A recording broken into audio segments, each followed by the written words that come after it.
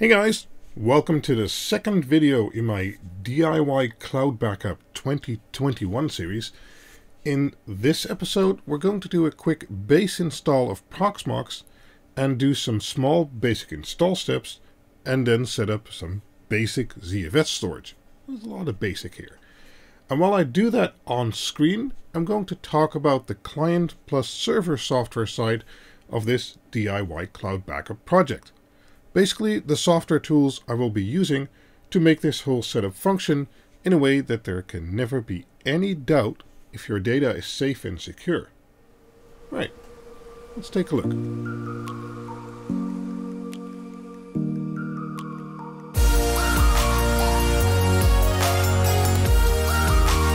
So, again, quick reminder, you'll be seeing me install Proxmox and configure storage and such, while I'll be talking about something else. I've done a Proxmox install tutorial and article before. Check that out over here or linked in the description. What I wanted to talk about in this video is the whole setup. So basically the design and the idea behind it. I wanted something that was designed from the ground up with one important idea in mind, as I mentioned in the intro. It should never be possible to question the security of the data you upload in your backups. It shouldn't make a difference if you just use this backup service alone or share it with friends. It should be impossible by design to even question if somebody else looked at your data. If you're sharing a box like this with friends, even having to ask or think about that question is something that can ruin friendships. So let's make sure to prevent that. Now, the solution to this is actually quite straightforward. The client-side backup needs to support something called client-side encryption, where the key is only stored on the client. That way, the backup server administrator doesn't need to know this key and thus can never do anything with the backups, or rather, the data inside of your backups, because, well, he can't open the archives because it doesn't have the encryption key. And well, to also quickly highlight, I wanted the backup client to have additional features such as client-side deduplication. Deduplication helps with reducing the amount of data that needs to be transferred as much as possible. Multi-OS support, in my case Linux, like my Proxmox hosts, and Windows, and well, I prefer it to be reasonably resource efficient if possible. With all that in mind, in my 2017 series I selected Duplicati 2. And although on paper it has a lot of features, in reality me and my friends found the software to be unreliable. Often a backup archive would become suddenly broken or corrupt, and it turned out that trying to fix that archive was a process of often weeks, with sometimes still no positive results and the inability to restore any backup from it anymore. So that just wasn't acceptable anymore. It's too bad really, because Duplicati 2 did a lot of things right, having a nice GUI, reporting, etc. But we just couldn't trust it, and the issues were fundamentally baked into the software, so weren't going to get fixed anytime soon either. So about after a year, we left it behind. After an extensive search and trying out lots of clients, even paid ones that do not have a pay per terabyte limit, in the end, we've settled for an open source backup tool called Restic. It has client-side deduplication, client-side encryption, and is available for lots of operating systems. Sadly, it's command line only, but in my opinion, there currently just isn't a better option out there.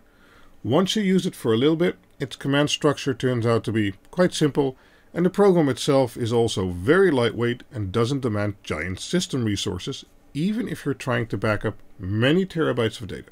So that is the client side sorted. In a future episode in this series, we'll be taking a very close look at Restic and setting it up together to run backups, do some restores and things like that.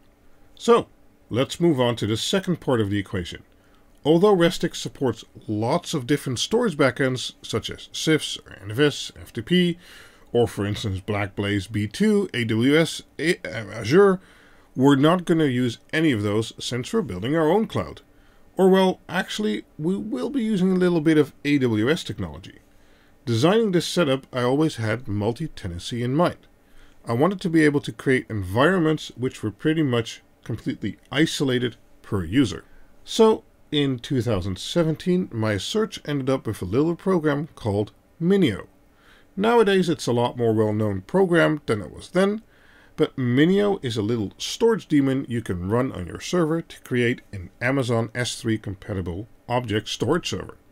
This was ideal for how I wanted to run the server, since it meant I could run a Minio daemon per user, keeping everything completely isolated.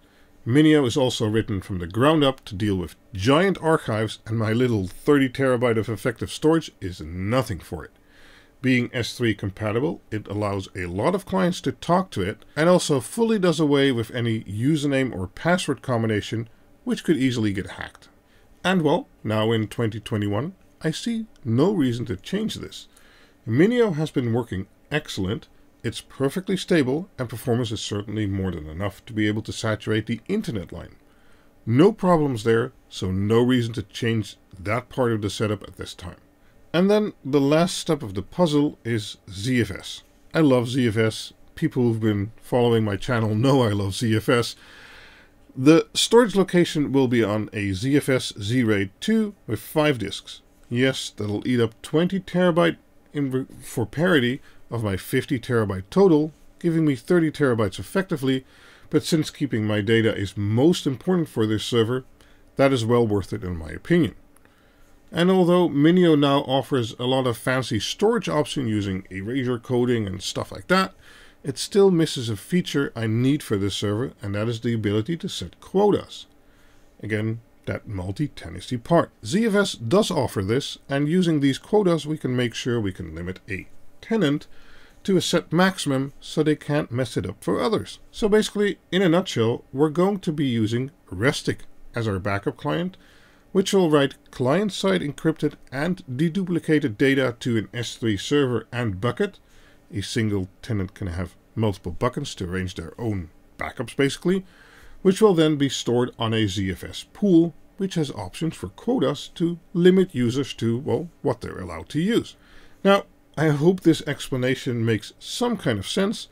If not, make sure to take a look at my 2017 articles too, which I'll have linked in the description. While we were talking, our server is done installing, storage is created and online, so the next part of this series will be setting up the ZFS file system a little bit more, and then installing Minio on the server, including auto start and everything that's needed so that it's ready to receive client backups. During that setup, I'll also highlight more about the multi-tenancy part of it, and I think I'm also going to tackle the noise, because it's in the background right now, of the server by replacing all the fans with Noctua, and well, seeing what that does with disk temperature and stuff like that. So, I hope you liked the video, press the button. And see you back again for the next part. Bye-bye.